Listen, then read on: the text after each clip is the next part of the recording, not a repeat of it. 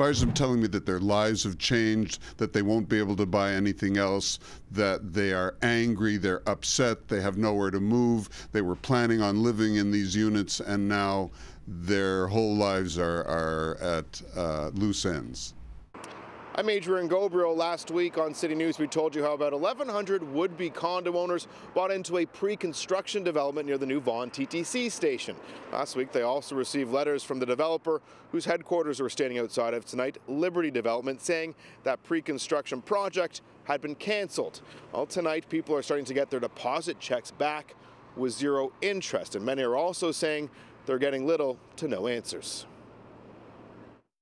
In real estate, time is your friend, and we've lost 2 years, right? So, and you can't get it back.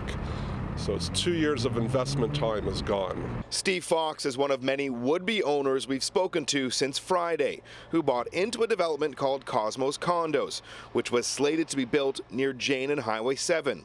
Last week, owners received this letter from Liberty Development that said the project was canceled and the decision to scrap it was made by vendors. A statement to City News reads, the cancellation of all purchaser agreements was made solely due to the inability to secure satisfactory construction financing.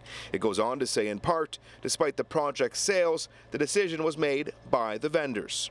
It looks to me like the builder and the vendor are the same person controlling two different companies. The vendor is a numbered company. A City News investigation confirmed that this man, Fred Darvish, is behind the vendor. He's also the president of Liberty Development. A PR representative for Liberty declined our request for an on-camera interview today, but we spoke on the phone. They argued that the developer and the project vendor are separate entities, even though the company's president is associated with both companies. I am not thrilled about one blaming the other when it's really the same thing. That shouldn't happen, and the law shouldn't allow this to happen.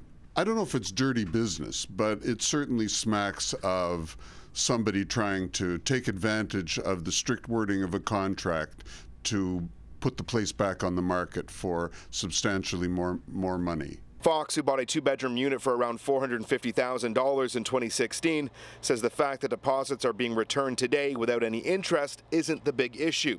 It's that he's losing out on how much his condo investment has increased in value over the last 2 years, a loss he estimates to be around $200,000. What if the tables were the other way around? What if prices dropped 40%? Am I allowed to back out? No way. It's part of my retirement. City News obtained this email from a City of Vaughan employee to a Cosmo's Condo buyer who was asking when construction would begin. It was sent on February 12th of this year. The city worker, whose name we've redacted, wrote, I also heard that Cosmo's will be breaking ground in spring. In the city's end, the site plan agreement, subdivision registration, and bylaw enactment are still pending. It looks to me that the agreements and bylaws that are necessary before construction starts are still not approved, and we don't know the reason why. Was it that the builder was wrong, or that they're asking for too much, or that the town is very demanding? We have no idea what the actual reason is for that kind of delay.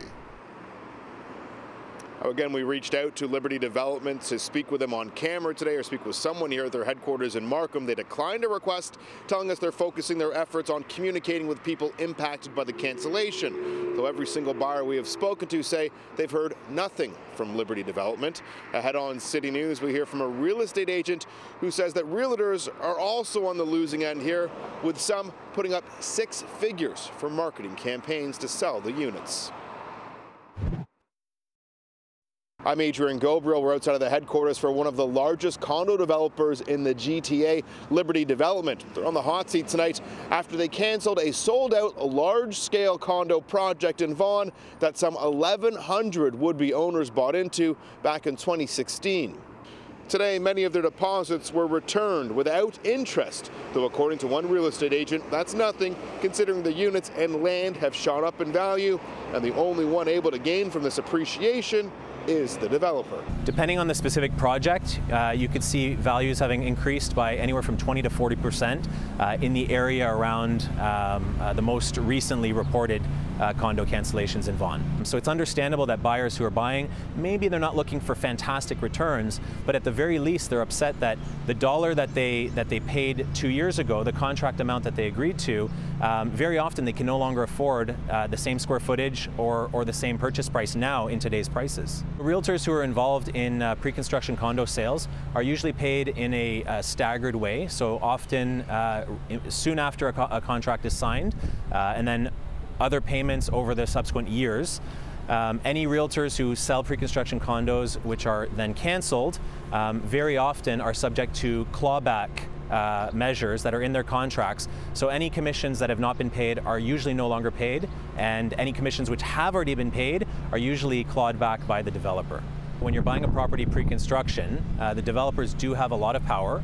Terrion tells City News that they are requesting information from Liberty Development and they're looking into the circumstances surrounding the cancellation, though they're telling any would-be owners to reach out to a lawyer if they believe the project was canceled in bad faith.